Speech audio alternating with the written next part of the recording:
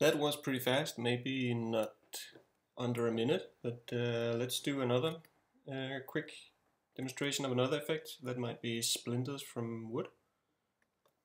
You can always use your own geometry instead of these, so this is just a rock generator type script. And so let's do these ones for the splinters and have them be a little bit more splinter-like. So maybe something like this. I'll do the point emitter once again. And I'll do like this. Turn it down. And then we're gonna have a big blast around frame 70. So again, we have to adjust the size.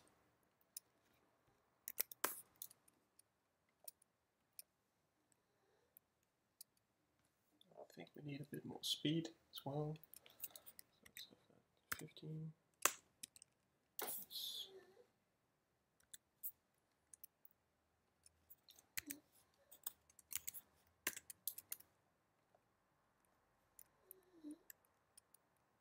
Better.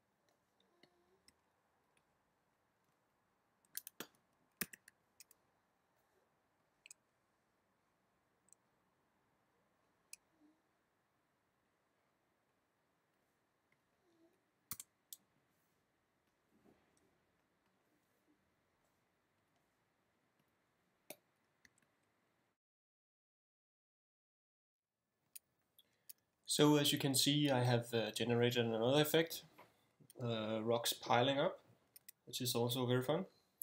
I'm going to talk to you through the interface now, a little more detailed, so you can see the three different types of rocks that you can generate: rounded, a bit less rounded, and sharp ones, and you can decide how many you want the scripts to generate.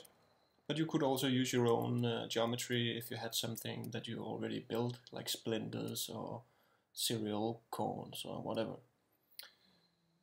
So to create the emitter, you would choose the geometry that you want to instance. So for instance, these guys, and then so what you do is first you select your shards and then you push the button. If you want to use the curve emitter, then you would have to choose the shards first and then the curve, and then push the button, and the same thing for the geo. You have an option to make the scaling uniform, so if you had like cereal that couldn't have oblong shapes, then you would want to have uniform. You also can choose instancing if you for some particular reason needed that. So next you have some options. So this is for keyframing a blast, so it makes 3 keyframes, 1 0, 1 1000 and 1 0 again for the rate. So that makes you very fast create a blast. Next one is for creating a collider, so that's just a shortcut for the Maya dynamics, so I can choose an object and then make it a collider. So next button is a parent debris control. So because of all the particles and intricate stuff that you have in your setup, you don't want to actually parent this to say a character. So instead you have an option to use this parent constraint button that would create it in a way that the debris effect won't be disturbed. Next group here is for more pipeline stuff. So you have the option to bake your geometry or bake the sim out to geometry. And that actually also handles particle deaths. So if you wanted to, if you have a lot of particles and you want to bake them, then it might be good that you have some collider underneath that make them die when they go too far away from camera, so you don't have to bake that. And this one will make sure that happens. You can use instance instead of just geometry if you wanted to. Then you have the delete dynamics option, which I already showed. That deletes all these instancer, the particle groups, the emitter group, the gravity group, and then it makes your scene ready for exporting, or just making sure that you don't have unwanted stuff in your scene, so you can export it for other purposes. So baking is very useful also for rendering, if your renderer doesn't support the instancing or the Maya particles or whatever. And also it makes it a lot easier to make final adjustments to your sim. So if there's a stray particle that you don't like, or if you want one particular particle to rotate in another way or die, then it's a lot easier when you have the baked geometry. So that one is for that. When you bake out the curves, the script will automatically fix Euler type problems of the rotation, so you don't have to worry about that. The last option in the autoDebris script is a copy animation. So that's actually for when you deleted all your stuff, but you still have your debris controller in your scene. Then you have the option to regenerate it and then copy all the settings from this one to the one that you just created. So you could also use it as like a library of different types that you want. If you want like one, say like these sticky ones, and you had another one that was more like exploding stuff or whatever, then you can actually just save the settings by saving the controller. So that's enough for the interface, and next I will be talking about all the settings on the controller. Thank you. So let's have a look at all the attributes that we have on the debris controller. This debris controller is for the sphere, so it has a bit different behavior than the point and the curve. As you can see, you gotta follow U to emit in the U direction and the V direction of this sphere. Also, the away from axis works a bit different. So instead of being away from this axis, it's actually away from this arrow. So it's from the local point that they're born away from this arrow. So let's see what it works. So that makes it go away from this one. And you have the ability to also push in negative numbers if you needed that. So that's actually very handy and a tool that regular Maya emission from surfaces don't allow you. The follow U and the follow V is the direction. So all these adds up to the final direction. You also got a follow normal, which is the normal of the surface.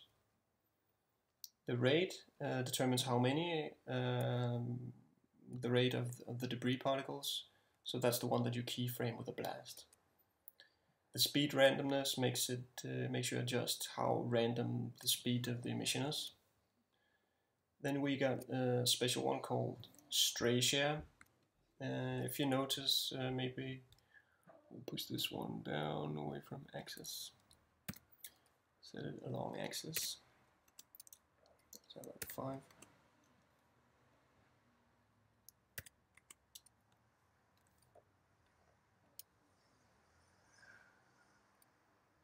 Yeah, what happens is that some of the particles will travel a lot further than the rest, and that is determined by the stray share. So if I wanted to have fewer than these, I would higher the number. If I have every second one be very fast, then I'll adjust here. So now we have a lot of stray particles to add some realism to your shot. This one determines how much further the stray particles will go. So this is the minimum size of the rocks and the maximum size of the rocks. So it will have a random size in between those, and if you set them to uniform, then the uniform will be they will be scaled uniformly. Otherwise, they will have random scale in X, Y, and Z.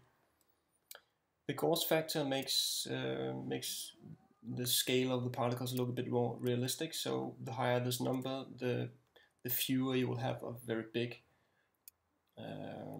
particles. So if you have linear distribution, that's actually not how nature works. So in nature, you would tend to have more higher number of smaller particles per big one. So this one is a pretty good number. So the rotation lets you set how much rotation they should have when they are born. Rotation damping is also for realism. Then you got rotation size compensate, which means that bigger particles will tend to rotate a bit slower than smaller ones. Gravity is self-evident and lets you control how much gravity. Then you got show volume, which is actually a small volume emitter here, so you can turn that on if you want to scale on it. Collide is on, which makes them collide with the geometry below here. Then you got self-collision that you can turn on and off. Self-collision tends to add some more randomness, since at birth they will collide with each other and make the directions more random. Then you got bounce, which you can set if you want to create more bouncy collisions. Then you got stickiness to allow them to stick together and also stick to other surfaces, especially if these surfaces are also set to be sticky. Then you got some damping, and finally you got a solve on and off, which it's automatically turned off when you do the baking. So once you bake the sim, if you wanted to keep on working with the emitter, you have to turn this on again, and then you can keep baking and thereby creating more particles in your scene with the same emitter. So as you can see, you have lots of different attributes that let you control how to adjust your scene for the particular purpose that you have. So enjoy.